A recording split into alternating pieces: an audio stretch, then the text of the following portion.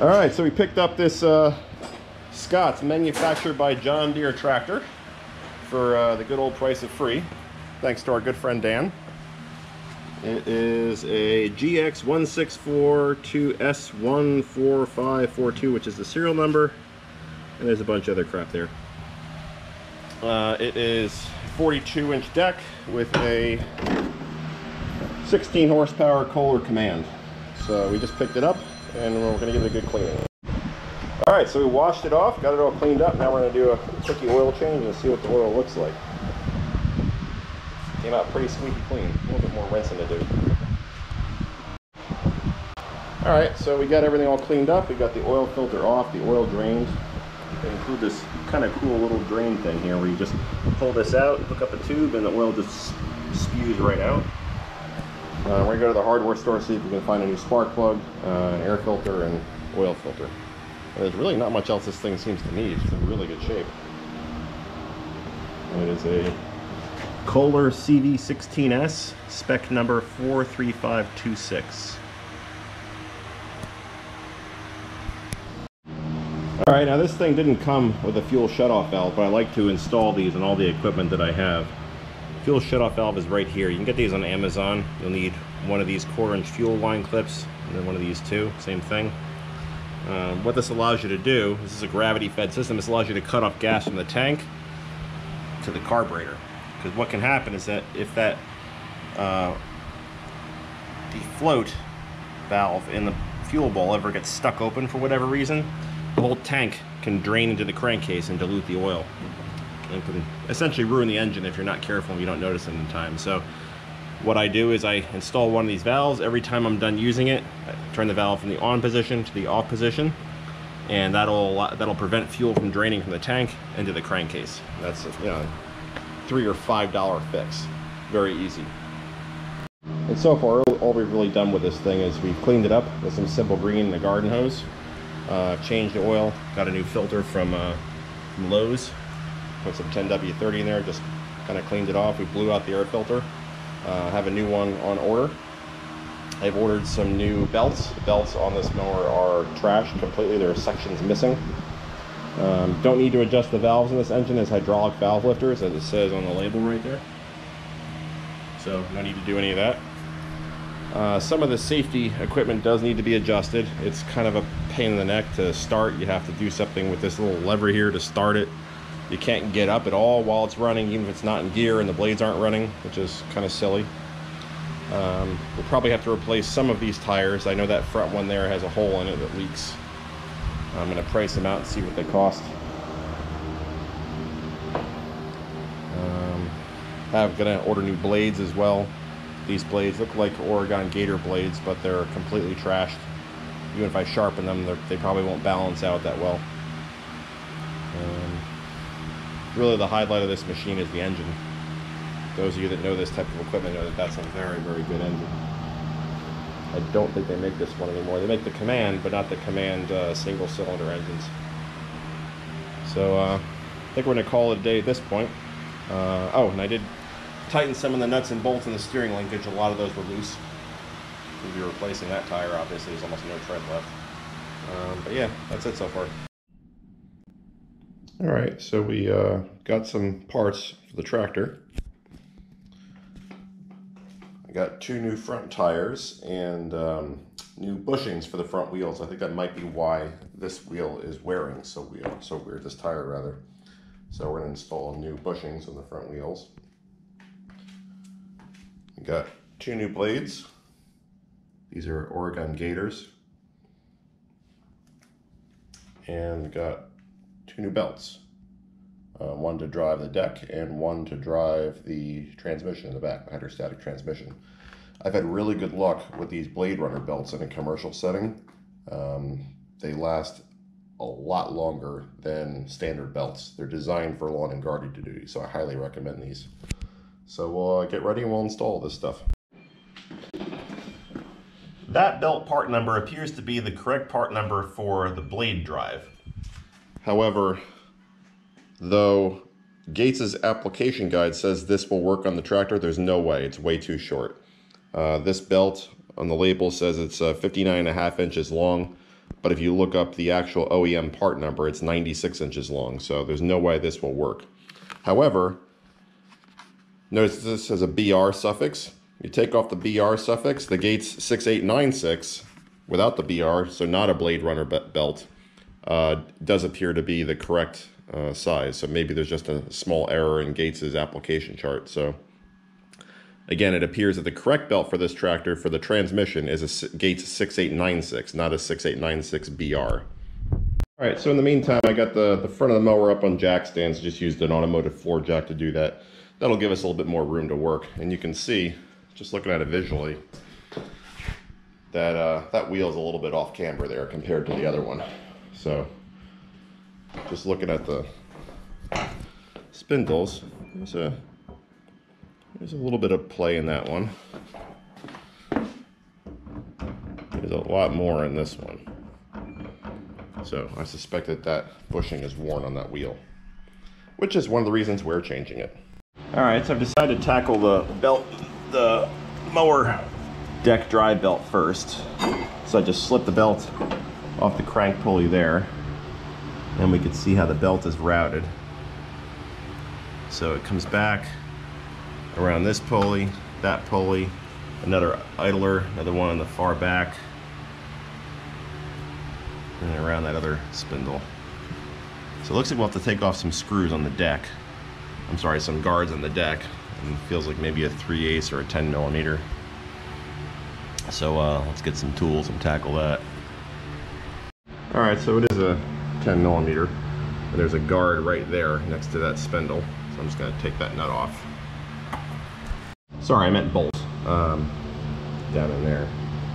This is why we're replacing the belt. You can see that there's big chunks of it missing. And it's generally not in good shape. And this is not a, does not appear to be a lawn and guarded rated belt either. So the new belt should perform quite a bit better. Moving over to the other side, we're gonna take that guard off. It looks like there's 3 13 millimeter nuts. And the guard's off, see a good bit of grass buildup around the spindle. Always good to keep this area clean.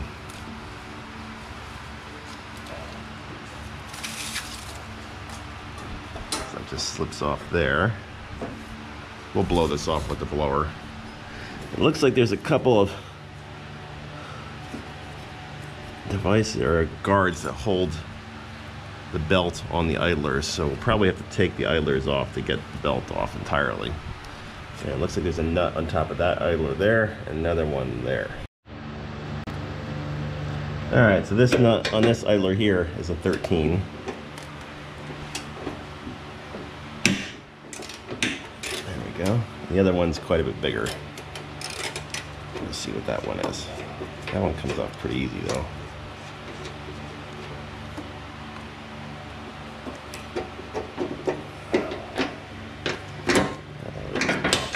That with the bolt, and we just got to figure out what this one is over here. That feels a lot bigger. This other one appears to be a 15. I don't know why they put different size bolts on everything. It'd be nice if they kept it all the same. So let's see if we can crack this open. Righty tighty, lefty loosey, right? There we go. Loose now.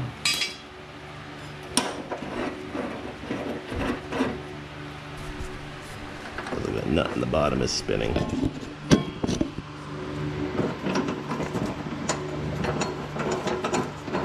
Well, actually, the nut's on the bottom, the bolt is on the top.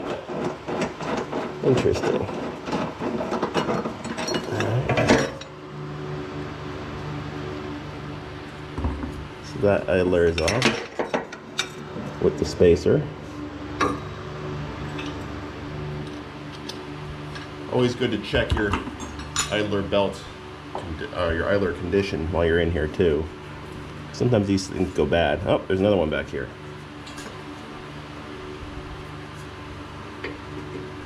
That one's a 13 as well.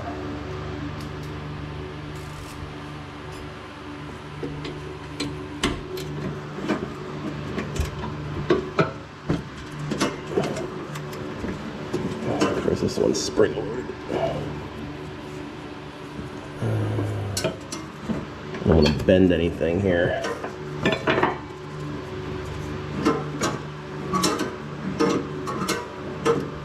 Interesting contraption. Let's get a screwdriver to wedge in there.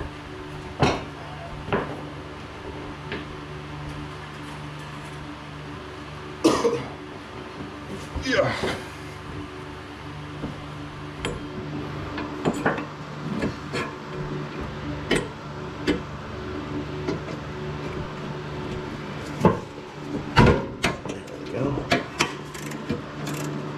Last thing we have to remove.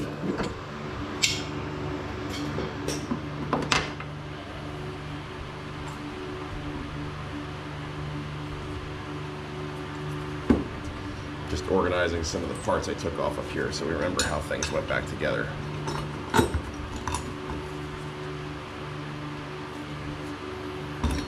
Keeping all the nuts and bolts together.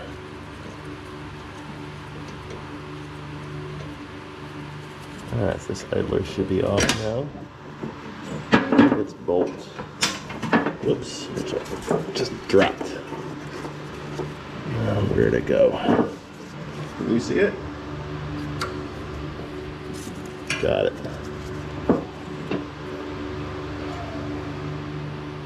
So I'll check these idlers in a little bit just to make sure they're in good shape. I don't feel any obvious problems, but sometimes they get a little sloppy and it's hard to tell.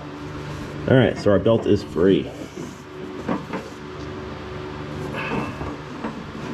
Hopefully, that belt that we bought's the right one. Could Gates' application guide be wrong twice? And getting a little bit closer look in the light, this is why we're replacing this belt. Might be original. So, big chunks missing, not in the greatest of shape. Old belt and new belt side by side, looks like a pretty close match to me. I think we'll run with it. Again, that's a Gates 6848 Blade Runner. While we're in here, I'm just going to clean up some of these rusty spots with a DA and just hit it with some primer and a little bit of paint. We're not going for showroom quality here, just something to protect it from rusting through, which is bad. So I'm going to use this dual action sander with some 220 grit sandpaper just to even that out a little bit and get the surface rust off. All right, I hit it with a little bit of primer, and again, we're not going for a showroom finish here, we're just going for corrosion protection. So I got rid of all the obvious rust and most of the loose paint, and just hit it with some automotive primer. Let that dry. All right, so we got the new belt in. Installation is just the reverse of removal.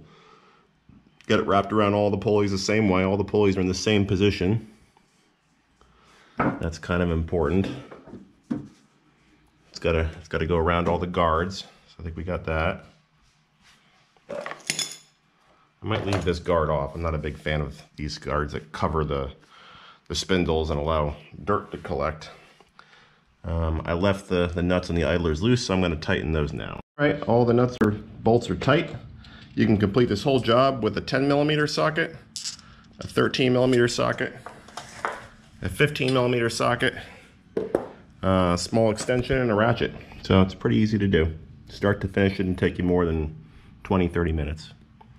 So I ordered another belt for the transmission. That's obviously not here yet, so I left that belt there just kind of loosely connected because that's going to have to come off to get the transmission belt off. The transmission belt looks like a lot of fun to get to. Really looking forward to that. I think while we're here, we'll get the old blades off. All right, so the blades are held on by 14mm bolts. That's kind of what things look like right now. Not sure if you guys can see that. So I guess there's one spindle, one blade, and there's another one over there. So we'll just buzz those off with the impact gun. The good old Ingersoll Rand. Old and new blades side by side. So, I mean, maybe these blades were salvageable, but I mean, they got to come off to fix this anyway. You can see the nice serrations in the blade. So, blades are cheap. So these are Oregon Gator blades. Its part number is 96-340. I'll put all this stuff in the description. And what I like to do when I swap blades on any dual blade deck is to make sure they're the same length. Don't want the blades hitting each other. So these are pretty darn close. We'll check the center. We'll check the clearance at the longest area before we start it up, just to make sure. Let's bolt this back on. All right, new blade is on. Give you some light so you can see that. Here we go. Now, where the bolt attaches to the hub, there's a, it's not a spacer, but it's a dowel almost that fits inside that hole. So make sure that the blade is located on that dowel, otherwise it'll be off center and it'll shake like crazy. Okay, onto this side, exactly the same as the other one. No different. Let's take it off. Using some light.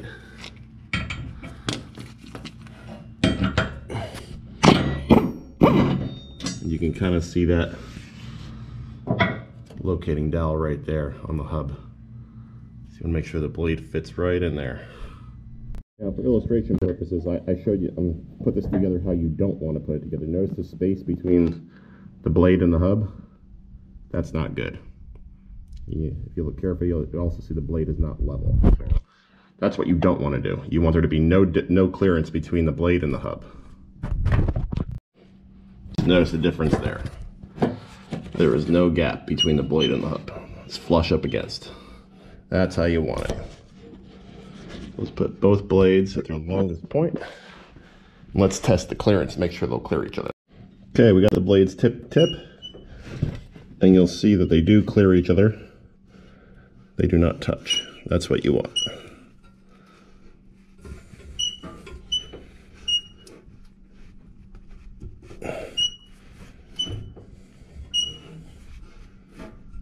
Probably should have mentioned you do still have to adjust the belt tension.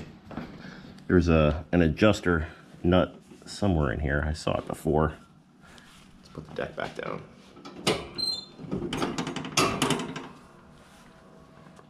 Yeah, this rod right here looks like you can adjust the belt tension on that rod right there by changing the position on that threaded rod. Pretty straightforward. All right, guys, so adjusting the blade belt tension is a little bit more involved than I had originally thought. So what I did first is I loosened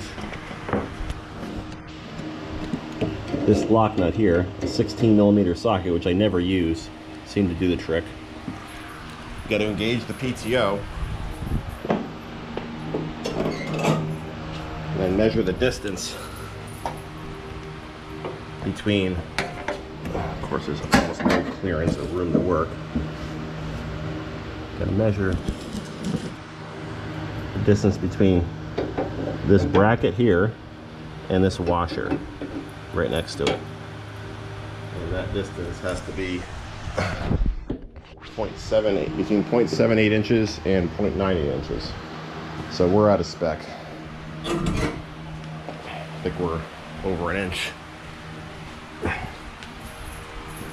So to adjust it, you have to disconnect this bracket here from the arm, and to do that you have to pull out a cotter pin. I'm making a mess. I'm sure you guys can't see a thing, and I apologize.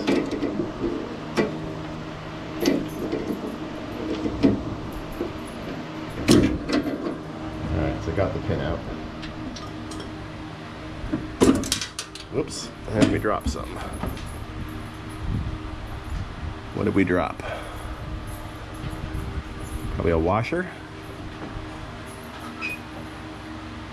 You guys see it?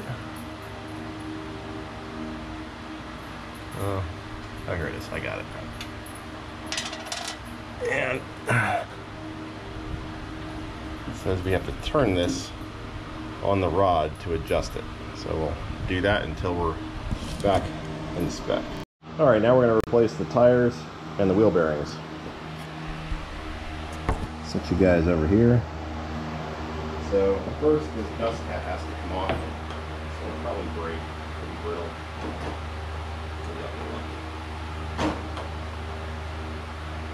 Drying it off with a screwdriver.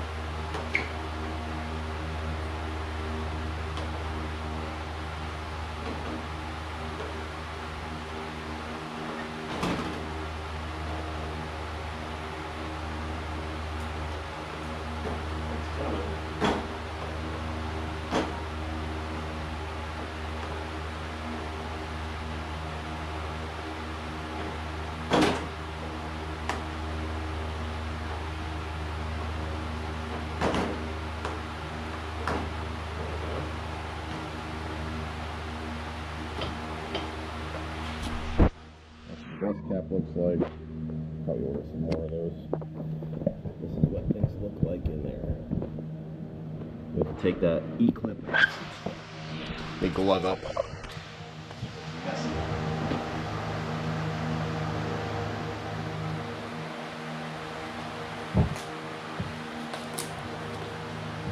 Gloves.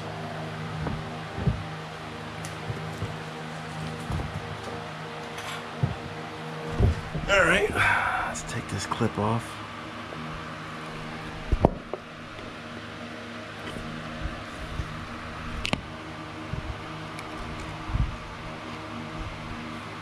Let's see, is there anything to grab on there?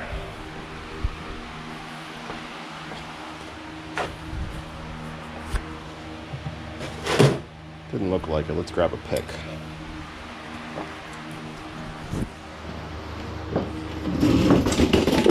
And the camera stand for you guys.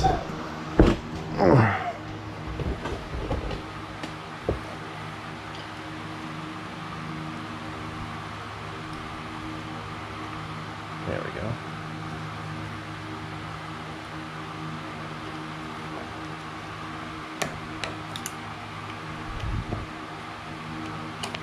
Hopefully this doesn't shoot across the room. It did not. Excellent. Nice and greasy.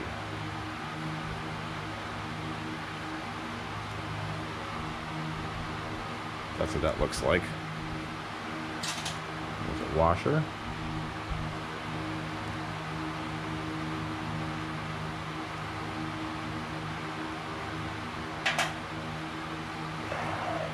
The wheel should just come right off now. And it does. There should be a washer in the back. Maybe.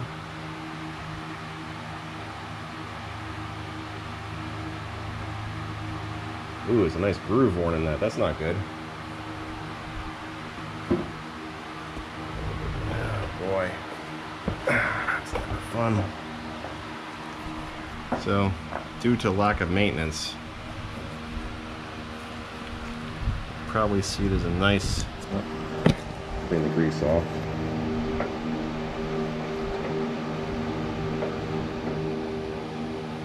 It's pretty bad.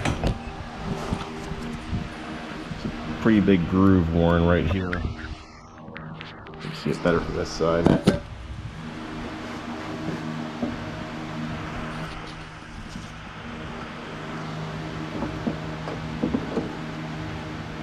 Right here. And here.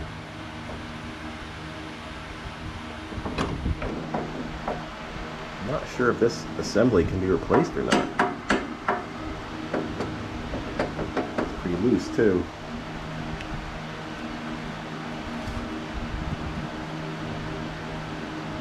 Yuck.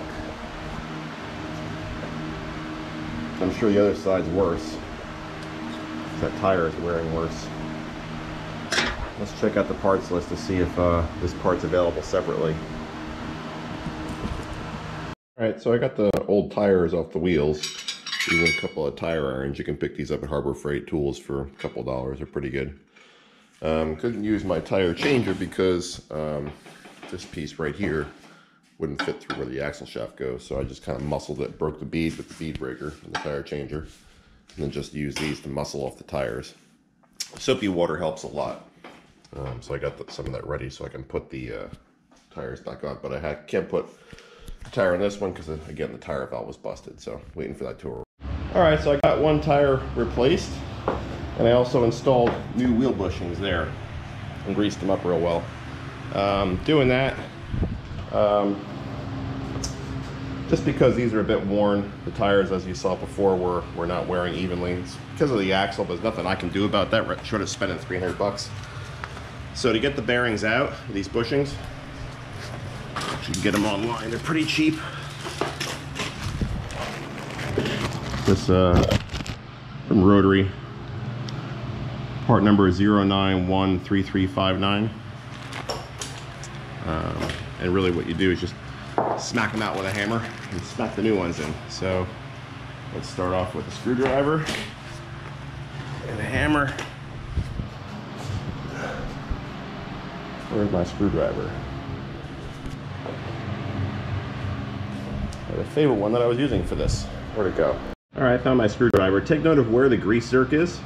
Do not smack too tightly against that side. You'll damage the hole for the grease zerk. I'm gonna smack here, here, and here.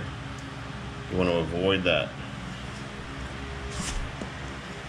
And so I'm going to keep the grease zerk up. So I'm going to avoid striking like this, because I will damage that hole. So I'm just going to kind of keep the screwdriver at an angle and just whack it with a hammer till it falls out. Alright, so once you get one side out, just flip the wheel over, get a socket and a 1/2 inch extension, just bang it out from the other side. You might need to get a kind of a small socket so you don't, again, damage that grease fitting. I'm going to use a, let's see, this looks like a 11/16. So just like that, and just wail on it until it comes out. Alright, so it came out. Maybe 3 good blows with the hammer, that's all it took. Obviously clean off your tools, you don't want to put them away dirty. If I had the ultrasonic cleaner out, I'd be throwing all this stuff in the ultrasonic cleaner. But that's all put away.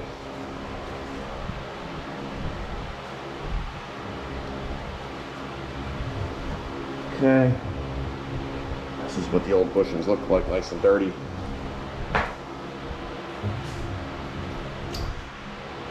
Tools away. Let you know where to find them when you need them. Alright, so we'll install the new bushings. Take them out of the bag. We'll just stick one in that hole, we'll whack it with a hammer. Before you drive it home, you notice there's a notch in this bushing right here. That notch should go to the side where the grease fitting is. They shouldn't line. So about like that. We'll grab our socket and extension, which we just put away because we thought we were done with them. And we will drive them home with a couple good hammer blows.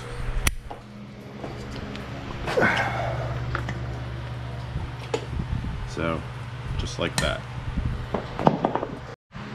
Okay, 3 or 4 good hammer blows, you drive it flush, flip it over and do the others. Okay, so we got new bushings on both sides. Now, you want to put it on the spindle, the worn one is that, and just test fit it. Sometimes there are spacer bushings behind here that you need to take out for to be able to get the snap ring on. So let's try and see how it fits.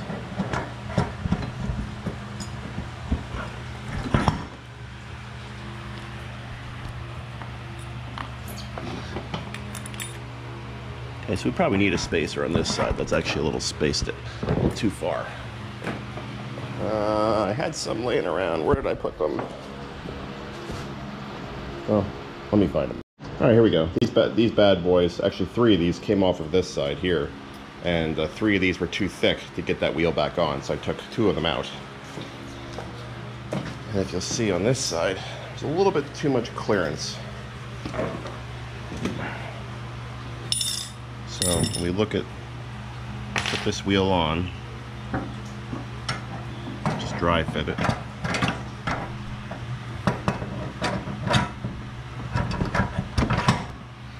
Let me see here. It's just a little bit too much space, so I'm going to put 1 washer behind there so that this will fit nicely in the groove and there won't be much of a gap. Alright, so with 1 washer that looks just about perfect. So I'll put the E-clip back in, put air in this tire. Where's the screwdriver? Two-handed operation. Can't forget to apply grease. I grease both sides really well, so hopefully that failure doesn't progress too quickly. That failure being the grooves and the spindles. But again, that axle is 1 piece, it's 300 bucks. It's silly to spend $300 on a tractor that's so old, and it's not worth it. I mean, the tractor's probably a $1,000 tractor brand new, so why spend $300 on an axle? So it's kind of a patch job, but it should last quite a while. All right, so I got both front tires aired up and greased.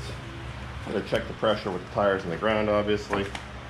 Gotta put those dust covers back on the front to keep crap out of the wheels. These things.